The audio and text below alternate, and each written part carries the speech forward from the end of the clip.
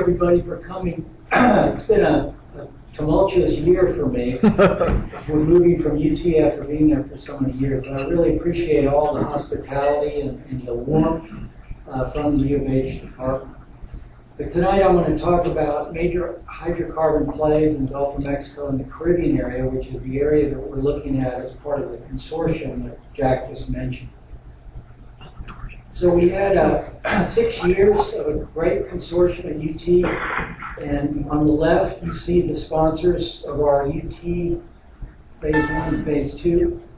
On the right are our sponsors for Phase 3, so here at the University of Houston. So there have been a few changes in some of the companies, but the main message I'd like to give everyone is that our consortium will continue as it has always run. And that we are looking forward to having a very productive period here at the University of Houston. These companies have committed now for 3 years for our next funding cycle. So I don't want to get too wrapped up with the consortium, but I do want to point out a few people who are here tonight who showed posters earlier. These are our current students working with the consortium. Lucia is a master's student here at U of H. You have a poster in the back. Tricia Alvarez is a UT student, and she's going to be continuing at UT under our program, partly because she's finishing up her PhD in December 2012. Right, Tricia?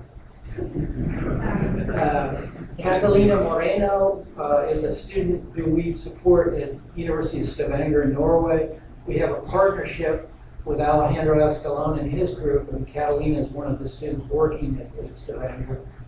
Javier Sanchez is a PhD student starting here at the University of Houston. He just finished his master's thesis at the University of Texas in the summer. Brendan Figuera is at the University of Stavanger with Alejandro.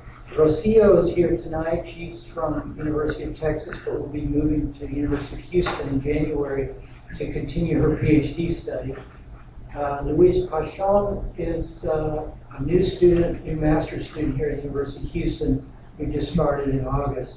And then Orieta Mata is a Venezuelan who was going to come in January, but had a few problems and will probably show up in the summer. So that's enough for the consortium and the people involved, but I do want to give credit to a lot of those people because the results I'm showing here are not only that group of students, but the students who now finished up at the University of Texas over the past 6 years. And I'll be pointing out along the way who did what work. But some of the main topics that I'm going to talk about here are active versus passive tectonic settings for giant oil fields, mainly in the Latin America region. The economic significance of hydrocarbons in the Gulf of Mexico and South America. I'm going to show you some plate reconstructions of how this whole region fit back together back in the Jurassic time. How is the Gulf of Mexico passive margin affected by tectonic events that occurred in Mexico? And how has northwestern South America and northeastern South America passive margins been affected by the entry of the Caribbean plate? So these are all questions that are somewhat academic, but all relate to this question of where are remaining giant oil fields to be found in this region. So that will be sort of the economic consideration of this talk. So first of all, just a few words about giant fields. Giant fields are those which have ultimately recoverable hydrocarbons greater than 500 million barrels of oil or 3 trillion recoverable cubic feet of gas. So that's sort of the definition. Some giants are hybrids based on combined amounts of oil and gas. In 2007, which was the last time that our group compiled giants, there were about 910 worldwide. But now that number has grown to a number of over 1,000 in the present day. 37 giant oil and gas fields were discovered between this period, 1990 and 2000. So that gives you a feel for the rate of discovery of these giants. But the big message here, though, is that we're in what we call a cluster of giant fields, both in the Gulf of Mexico and in northern South America. So our consortium study area actually covers 2 clusters in those regions, and that's good news because clusters are places where ideal conditions exist for oil and gas. It's probably going to be areas where we're going to see a lot more giants discovered. So just to sort of put you in a global framework of where these clusters occur, what we did back in 2003 was to classify the giants worldwide based on their tectonic setting. So these blue dots here represent giant oil fields in rift type settings. So this would be the Western Siberian Basin, the North Sea, Northern Africa, some of the Caucasus area. This light green color are giant fields in passive margin settings, and this would include the Gulf of Mexico, the Amazon, or the Brazil and Western Africa, the Middle East. The fewer giants here occur in strike-slip settings. This would be the Los Angeles Basin area, some over in Sumatra. These are areas where strike-slip faults really control the giants. Red areas are collisional areas. This would be the Permian Basin of West Texas, parts of the Zagros collisional belt, the Ural Mountains here. And then finally, these sort of pink dots, which are hard to see, would be what we call giants related to collision of terrain. And that would include northern South America, parts of the some Middle East and the Alpine system. So here are all the giants taken together, and the real key here is that most giants of this roughly 1,000 numbered group occur either in rift settings or in passive margins. Okay, that's really the take-home message about where you find the most giant oil and gas fields. So here's a compilation of that. About 35% occur in passive margins, about 30% occur in continental rifts, 19% continental collisional zones, and then on down the list with collision terrain areas, strike-slip margins, and subduction margins being the fewest number of, or the settings with the fewest number of associated giant fields. So the reason why this occurs is because in order to preserve giant oil and gas fields, you really need to not disrupt the reservoir. And in passive margins and rifts, these are settings where the reservoir tends not to be disturbed by later faulting. This is a figure from McGregor, 1995, where he shows reserves of oil on this axis and the number of surface shows on this axis. And the key is that the largest giants occur in areas where there's the least surface show, so there's been the least disruption to the reservoir. And this just reflects the passive margins and the rifts tend to be in this zone, whereas strike-slip, subduction, and other types of margins tend to be in this zone that gets reactivated and therefore does not preserve giants. Okay, so that's sort of a long introduction to this area, but again, we're back to the Gulf of Mexico, the Caribbean, and northern South America. But you can see that the giants here are shown as either green stars, which are oil giants, or red stars, which are gas giants. So you can see there's 2 big clusters, Gulf of Mexico, which includes the Mexican Gulf of Mexico and the U.S. Gulf of Mexico. But also down here in northern South America, we've got Colombia, Venezuela, Trinidad. And you can see several red and green stars in this area. So here's the second cluster of giant fields. So the question is, how can we explain the distribution of not only the giants, but also all of these smaller fields which are taken from a USGS database, which show these 2 very distinct clusters in the north and in the south, with really not much in between in this area of the Caribbean Sea. So one explanation for that is what I just mentioned, that in areas of activity where we have continued plate motions, we tend to disrupt reservoirs and make it harder for giants to be preserved. So notice in this region, which was characterized by a lack of large oil fields, we have the Caribbean plate.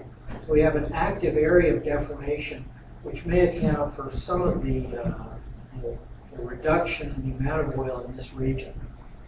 So an important consideration that we need to take into account are the active tectonic controls on how hydrocarbons are distributed. So we have this passive margin setting up here in the Gulf of Mexico, which we know from our study is the best environment to preserve giants. Down here we have a nice passive margin along the coast of northeastern South America with very few giants in this region. We had a big wad of giants in this area of Colombia, Venezuela, Trinidad, which is actually an active margin. So the rules for where giants occur are a bit complex, in that we have active margin here, a bunch of giants, we have a passive margin here, and no giants. So it's a complex area that I hope to explain as I go through this talk. So if we look at the gravity field, and this is from the Geosat gravity map, you can see the active Caribbean plate is well outlined here. Notice the big gravity gradients along the plate boundary. This is the Puerto Rico Trench. This is the eastern Venezuela Basin. These are sites of two of the largest gravity minima on the planet, or these two places right here. So this is an area where the plate is pushing its way across the Atlantic Ocean. It's causing this Atlantic plate to bend down and create this big gravity minimum. Notice over here we have the Middle America Trench, which is a subduction boundary. Here's a strike-slip boundary through here. If we go up into the Gulf of Mexico, you see the gravity field is much more subdued and lacks a lot of these large gradients that we see along the active plate boundary down here in the Caribbean. If we look at the heat flow in this area, the old passive margins, because they're no longer active, tend to be cooler, less heat flow. This would be the Gulf of Mexico up here. This is the Bahama platform. But the more active Caribbean plate areas have these very high areas of heat flow, especially associated with subduction. This would be the Lesser Antilles Arc, where the Atlantic crust is subducting beneath the Caribbean plate. Over here we've got a very young plate. This is the Nazca plate, so it tends to be warmer than these older passive margin plates that are now buried by big amounts of sediment. So what we're doing as part of our project is we're trying to get all of the data from this region into a GIS database. And what I show here are seismic data, these red lines. We've compiled seismic out of the literature. You can see the oil and gas giants on here. Notice that the areas that we work on the most are the areas that have these large giant concentrations. And this is partly driven by our sponsors, who obviously would like to learn more about the areas where they think they can discover the most oil and gas. So you can see that our database is very widespread. We go from the Mexican Gulf of Mexico all the way down to this Suriname, Guyana area down in this region. So what is the economic significance of this region here, the Gulf of Mexico Caribbean? Here on this global map, we show the giants as red dots. And you can see again the clustering effect. We've got the Gulf of Mexico cluster, Northern South America cluster, the Middle Eastern cluster. So we're in an area of two known clusters. But also we're in an area of a heavy oil belt. This is the Venezuelan heavy oil belt. Now here, it's not as large as the Canadian heavy oil belt, but it's close. The Middle East is shown over here. Conventional reserves in the Middle East, but if you factor in some of these heavy oil belts, you actually change the overall reserves, where now Venezuela is this spike when you add in the heavy oil belt, whereas with just conventionals, it's down here at number 6. So this region is also interesting because of some of these non-conventionals, which are so large. But the real key here, though, for as far as production, is that these areas form very local markets for North America. In other words, these are all areas where you can easily transport oil and gas back to the North American market rather than bringing oil and gas all the way around from the Middle East. So with that sort of preamble, I'm going to show you some tectonic reconstruction of the Gulf of Mexico Caribbean area. Again, emphasizing this idea of these clusters of giants. Again, The colors here represent the passive margin giants in Gulf of Mexico. These will be the collision-related Paleozoic giants up in the Permian Basin. The pink color are the terrain accreted giants in Venezuela, Colombia, and you will see how this whole area has evolved. Here it is at 0 million years, but we're going to start back at 175 million years, which was in the late Jurassic. And you'll see these little colored areas jump into view as the giant reservoirs deposited. So you get an idea of when these giant fields appear for the first time. Okay, so here it is, starting at 175 million years. This is a little light, but basically this is the outline of North America. This is the Gulf of Mexico. You see about late Jurassic time, this big giant cluster starts to form as a lot of the sources and reservoirs are starting to be deposited in that area. These are already in place. This would be related to the earlier collision between North and South America. This is the Yucatan block. It's rotated out to form the Gulf of Mexico.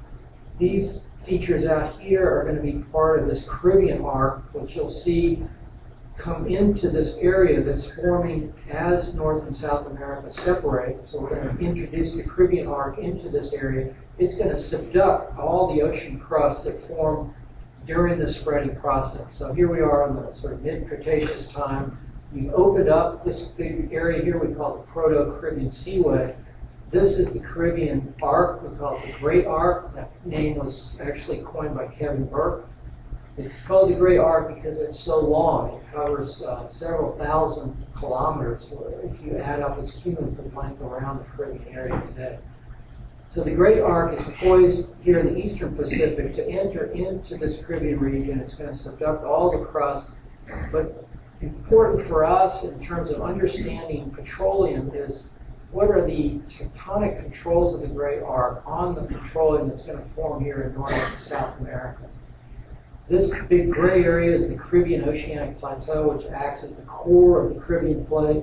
You can see now the Caribbean Plate is moving in. But keep your eye in this area. You'll see the little colored giant dots start to appear in the Eocene time as the Great Arc pushes its way across here. It really acts as the main deformation mechanism that forms basins along this area. These are foreland basins. This will be Maracaibo forming during the Eocene. And now the plate is going to push on past, and you'll see eastern Venezuela and Trinidad, little dots start to appear there as the plate drives these basins into the oil and gas window. So you can see these giants up here content to not experience any of this deformation that's associated with the Caribbean plate. So this gets back to the idea that giants prefer areas where they're not undergoing any continuing deformation. So these formed in the late Mesozoic time, and they just sat there while all these events have been affecting the Caribbean area down in this region. These lines here represent magnetic anomalies. This would be the Eastern Pacific. This white area has all been subducted. These would be the anomalies in the Atlantic Ocean. So this brings us up to the present. So we've got, just to review, the passive margin giants in the Gulf of Mexico. No real giants have been discovered down here on the northeastern South America plate. At least, well, there's been a recent discovery in French Guiana that could be a giant. These are the collision-related giants associated with the Caribbean plate, and then not much else in this sort of intervening Caribbean area.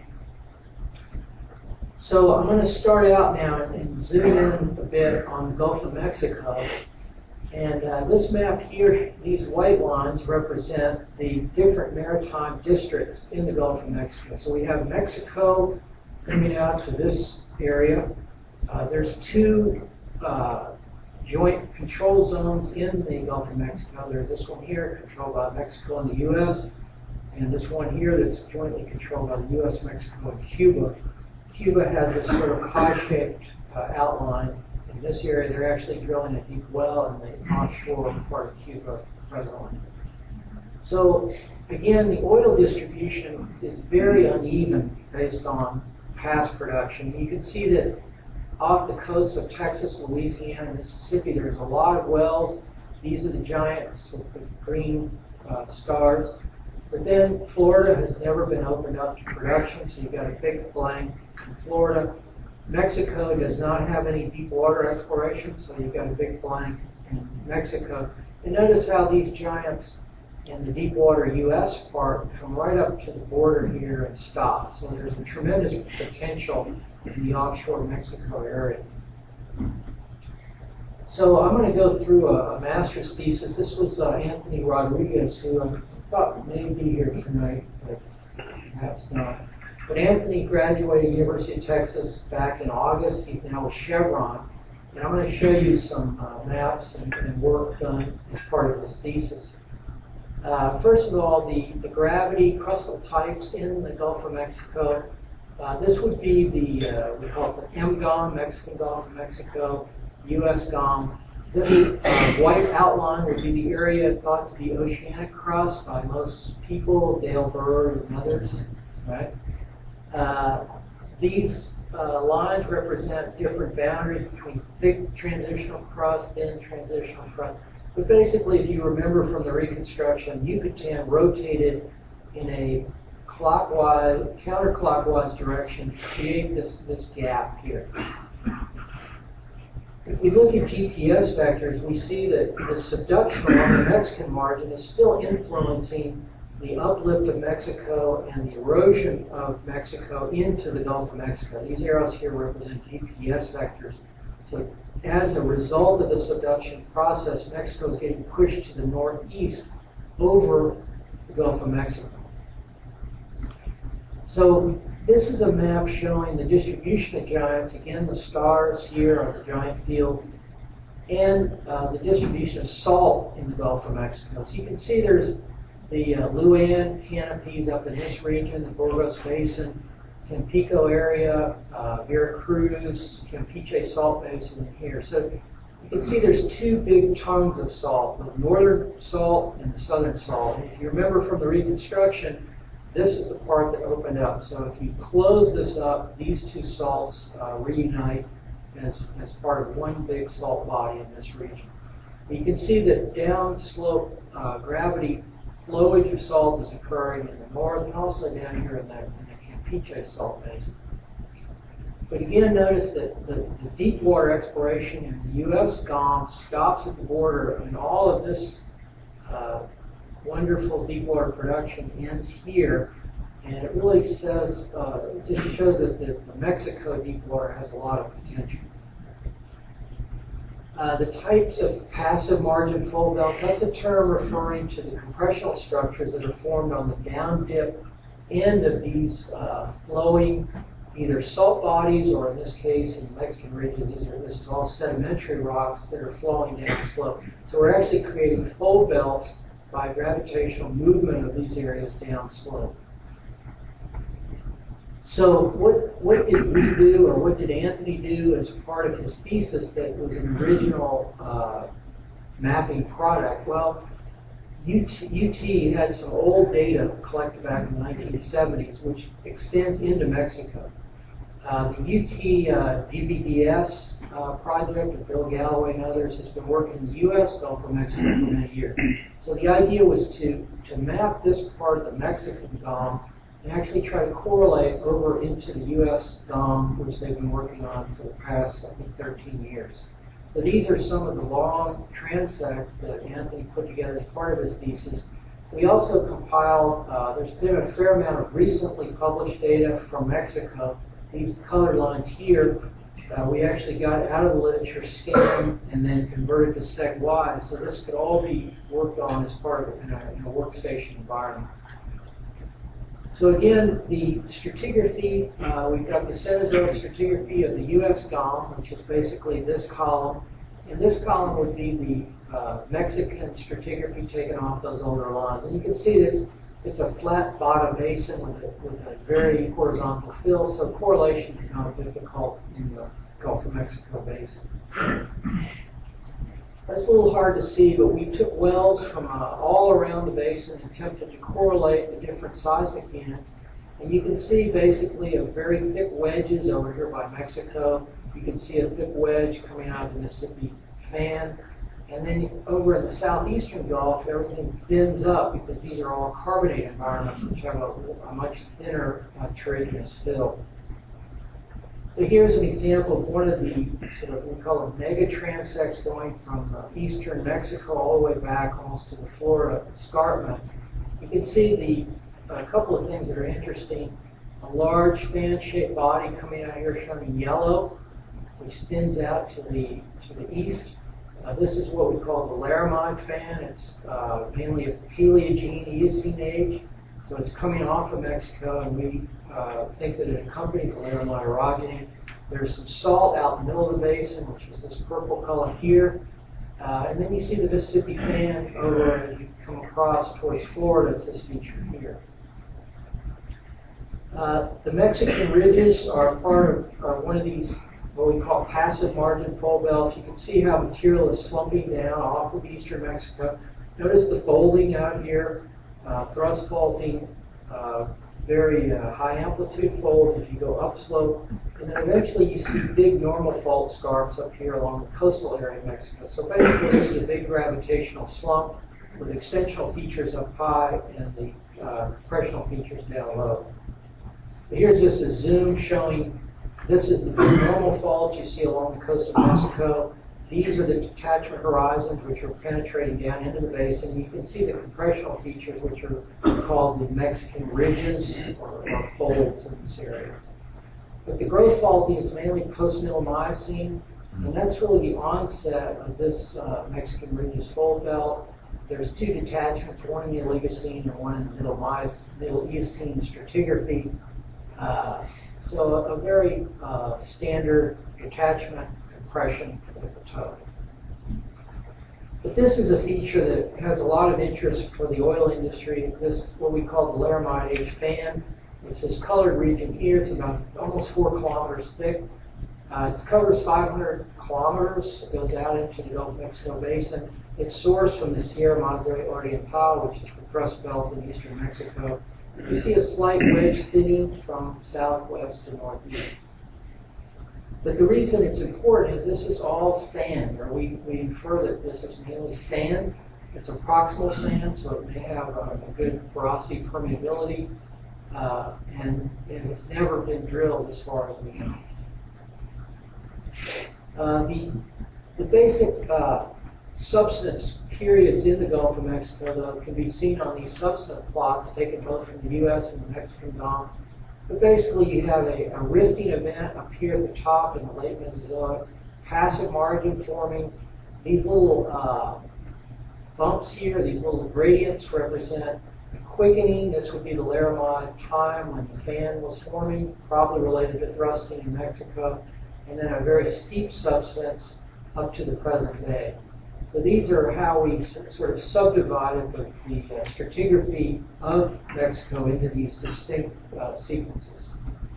So using that information, Anthony mapped out the passive margin 1 tectonic sequence. So this would be mainly in the lower Cretaceous period.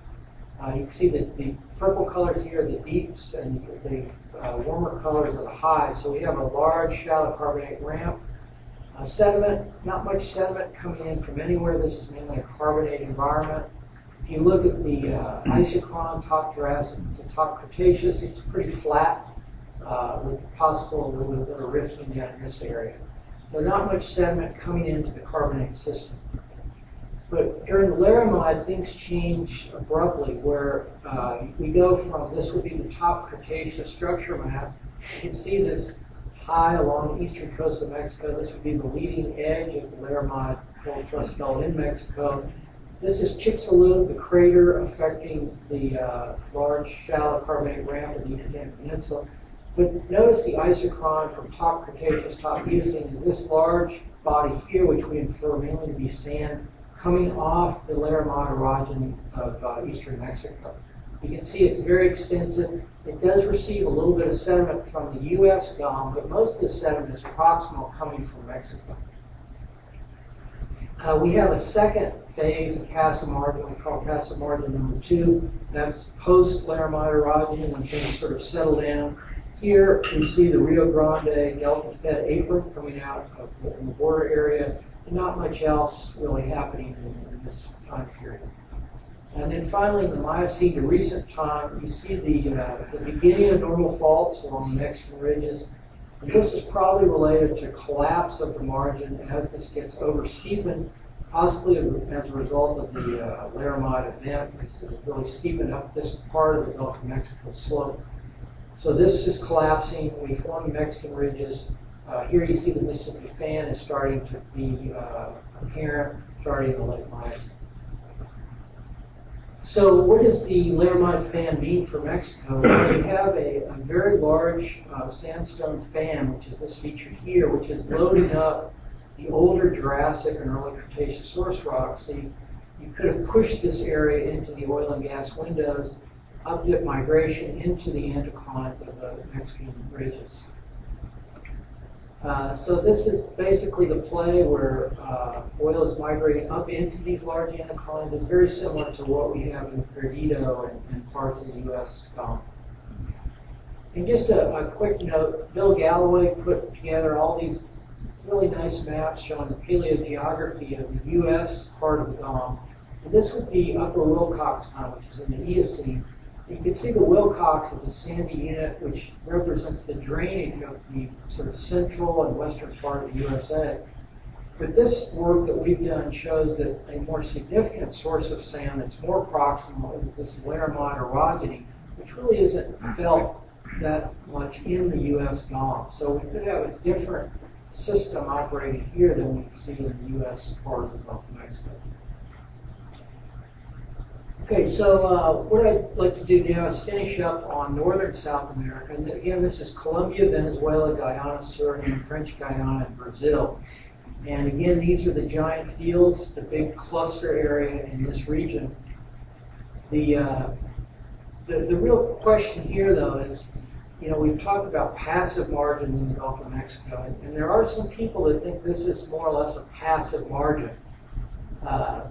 We know that we could put South America back along these flow lines to this position. So Colombia is up here in Texas. This part of Brazil is up here and along the Florida margin here. So we know all this goes back together. So the question is, how significant is the passive margin phase of this reconstruction versus the active margin phase associated with the Caribbean plate? So, if we look at the Caribbean plate from the east, you can see this. Here we're looking across Barbados, the Lesser Antilles, Venezuela, Colombia. You can see this looks like a large bulldozer effect where the plate is pushing out towards you. It's pushing this large wedge of sediment in front of it, just as a bulldozer would be pushing sediment in front of it. So our preferred model is this sort of bulldozer idea where the Caribbean plate has moved in and it's basically bulldozed all the passive margin material in front of it as the plate has moved to the east. These numbers here represent the position of the Caribbean plate through time starting in late Cretaceous, Eocene, Oligocene, Miocene, Pliocene, Pleistocene. So it's basically moved across this area, sort of pushing in front of it all the passive margin sediments that existed there previous to the Caribbean plate. So now I'll just show you some data we have from the area which we think verifies this passive, this bulldozer model. Starting out with I'll show you some of the Boulevard data which we collected back in 2005. These are some older NSF data that we also use. But basically, if we look at this gravity map of Venezuela and part of Trinidad, you can see here's the core of the Caribbean plate. This is the Caribbean Oceanic Plateau formed about 88 million years ago. If you remember from the reconstruction, this would have been that dark gray area. This feature here is what Kevin Burke calls the Great Arc. Some people call it the ABC Ridge, Aruba, Bonaire, and Curacao Ridge. This is the Aves Ridge. So this is the feature that was in the leading edge of the Caribbean plate as it pushed to the east. These blue areas are the accretionary prisms, which are later features formed during some thrusting between the Great Arc and the Oceanic Plateau. This feature is the Granada Bonaire Falcone Basin, which we can treat as a single basin, although it does change a lot in its width along strike. And then this is the South American passive margin. So basically, this is the old South American continent. And all of this material here was accreted up against the old South American continent as the Caribbean plate pushed to the east.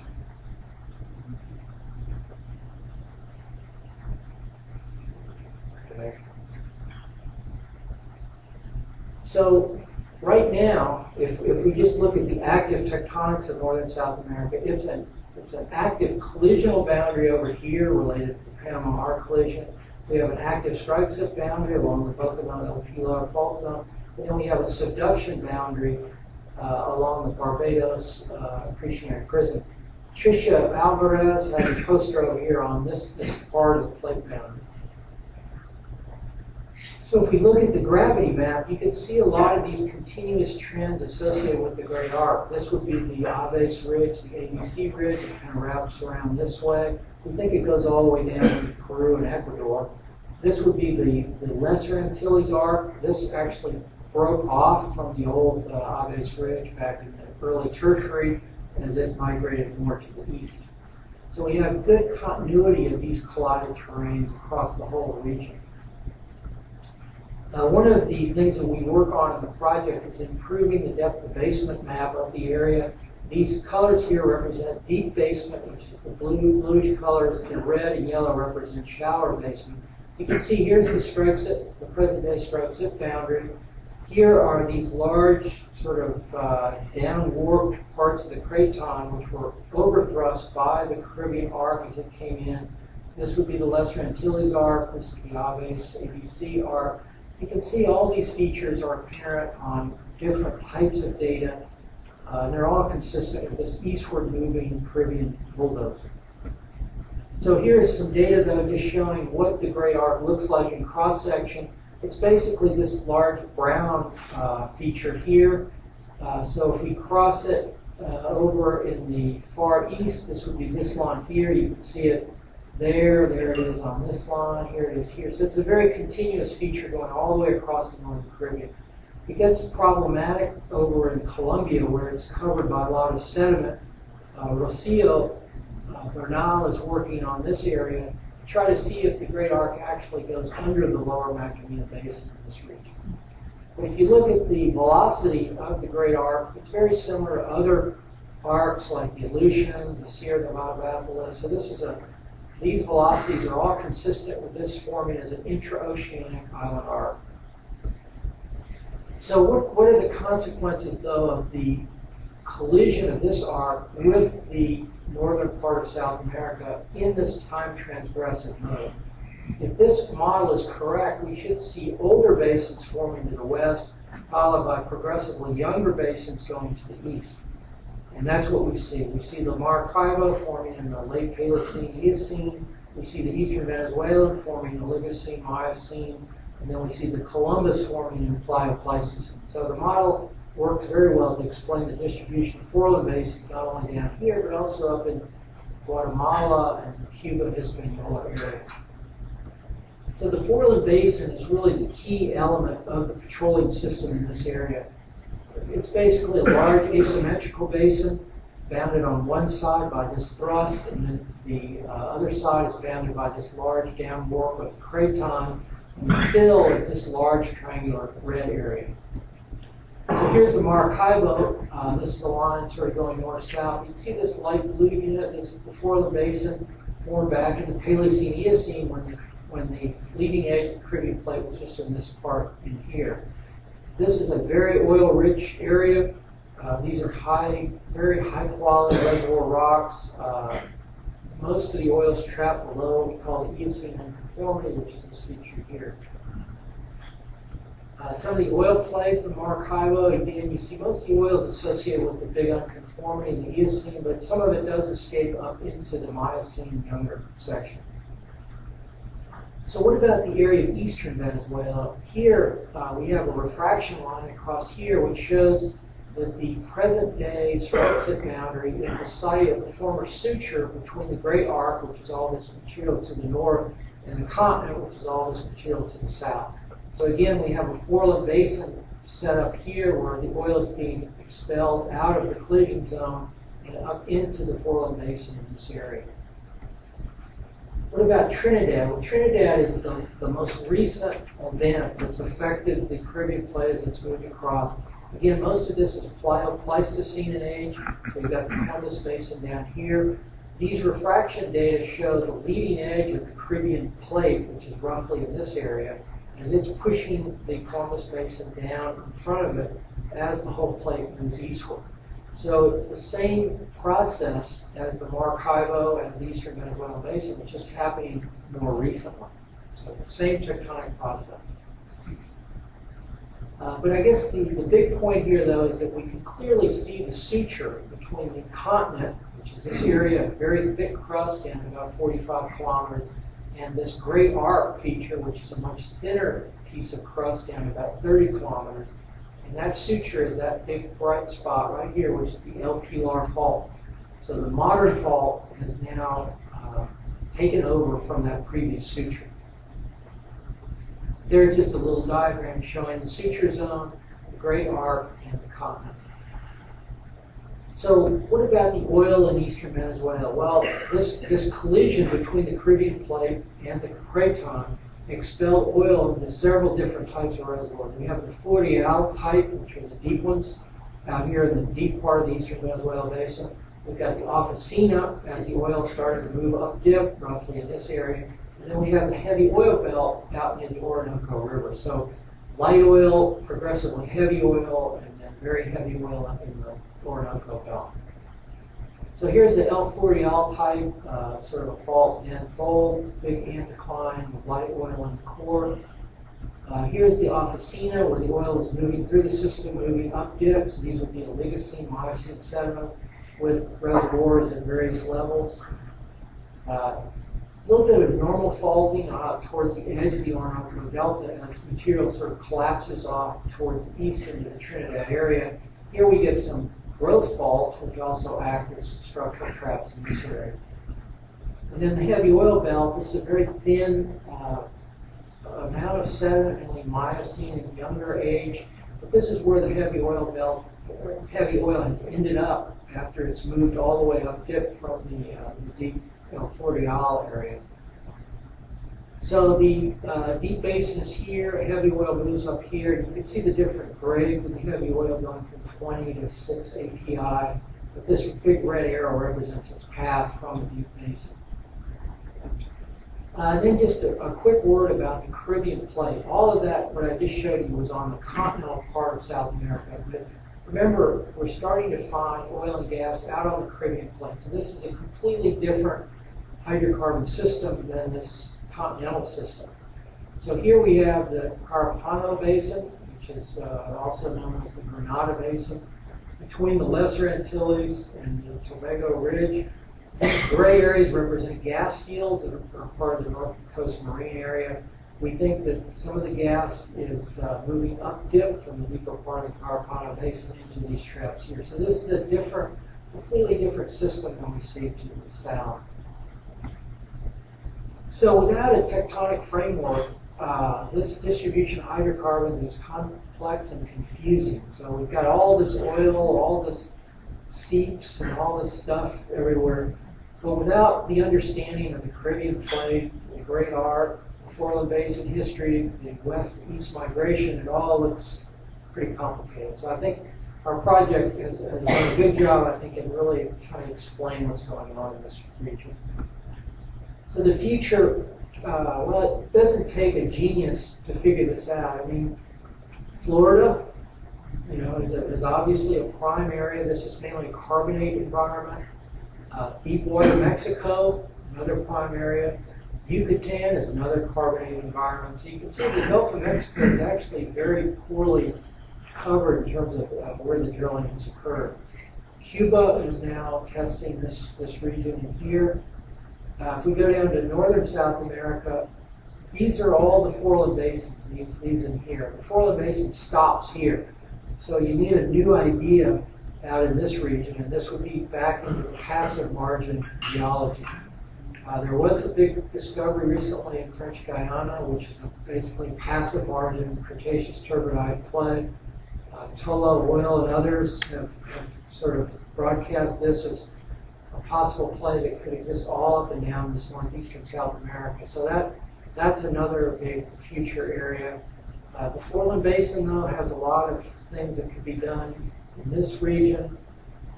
Luis Pachon is working on the Putumayo down here in southern Colombia. We have a couple of students working in the Llanos Basin.